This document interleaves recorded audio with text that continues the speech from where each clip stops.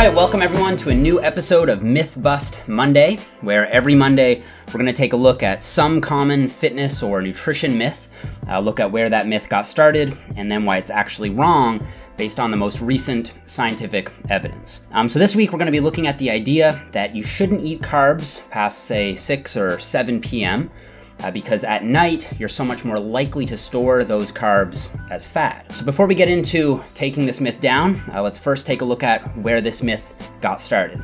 So I think that the myth comes from two main lines of reasoning. So we're just gonna look at both of them one at a time and then bust them in turn. So the first theory goes that your metabolism slows down while you sleep, and so you should limit your carb intake within some proximity to bedtime because you'll just be so much more likely to store it as fat than to burn it as fuel. But before we can tackle this, I think it's first important to clarify what we mean by metabolism in this context. Here, we're basically using it to refer to metabolic rate, which determines basically your total daily energy expenditure, or TDEE, which is itself a measure of how many calories you burn in a matter of 24 hours. And there are four main components that occupy your total daily energy expenditure. So the first component is resting metabolic rate, or RMR, which is basically the energy your body needs just to keep its internal functions going. So if you just sat on the couch all day long, you'd still burn this many calories, and it actually occupies roughly half of your total metabolic rate. And then the other half is split between EAT, or exercise activity thermogenesis, so the calories you burn when you exercise, NEAT, or NEAT, which stands for non-exercise activity thermogenesis. So these are the calories you'd burn through daily activity, but not exercise. So things like just getting groceries, or fidgeting at your desk. And then there's a small sliver for the thermic effect of meals. So when you sleep, you won't be exercising, going to get groceries, or eating any food. So those top three components won't apply.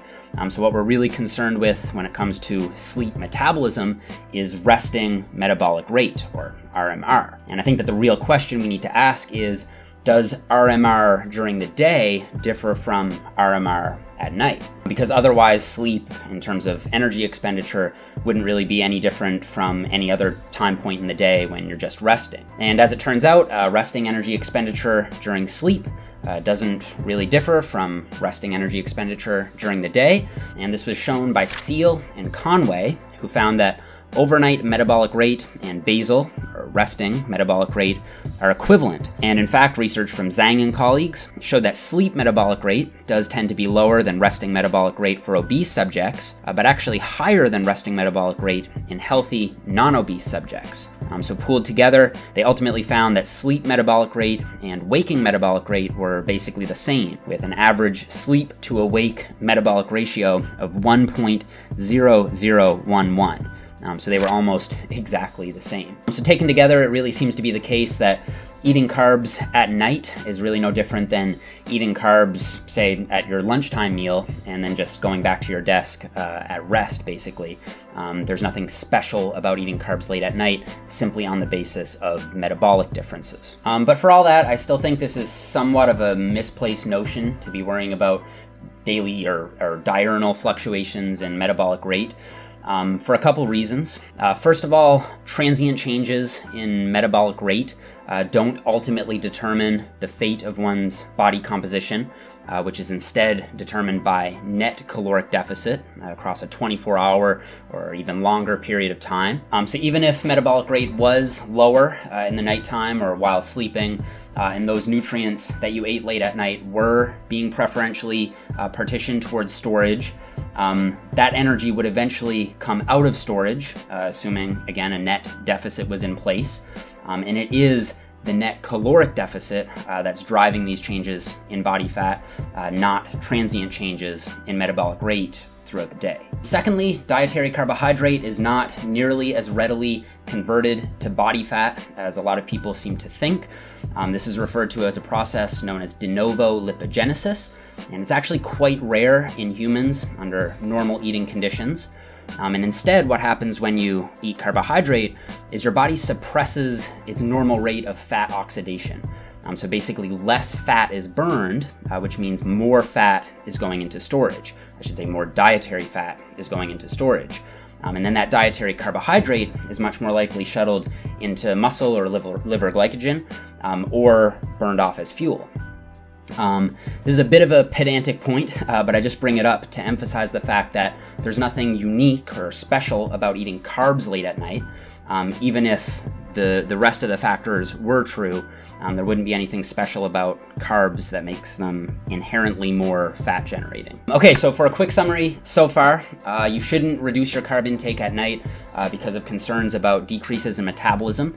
Because first of all, metabolism doesn't really seem to be any different during sleep as it is during the day at rest.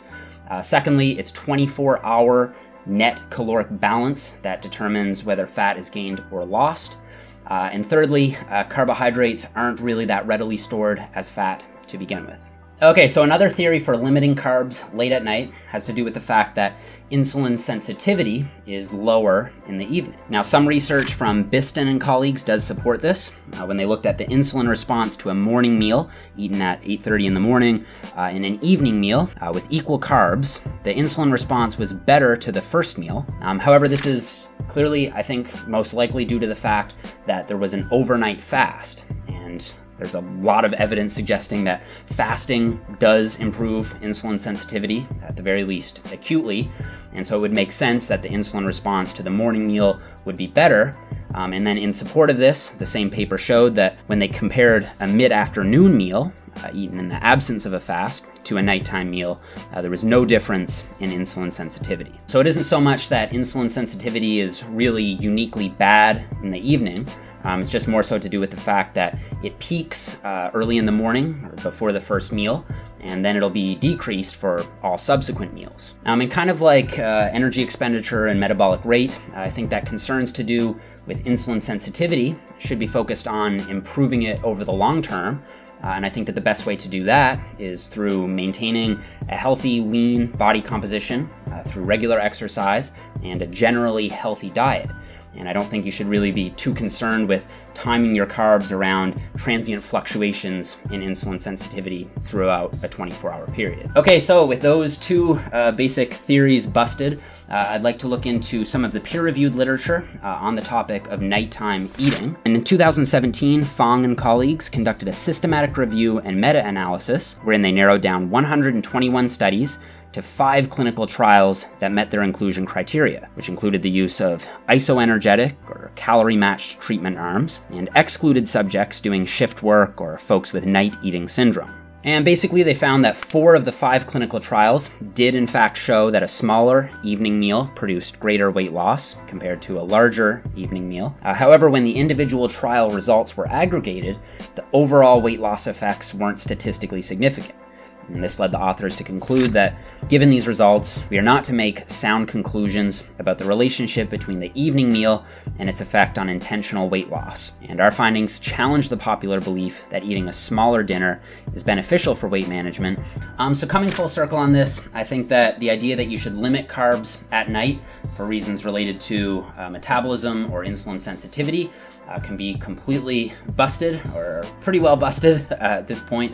And I think that what you should instead focus on is a pattern of eating that works well for you. And by that I mean your schedule and your preferences. And in my experience, changes in appetite are highly individual. And I know that some people find that they don't have much of an appetite in the morning, but it really ramps up in the evening.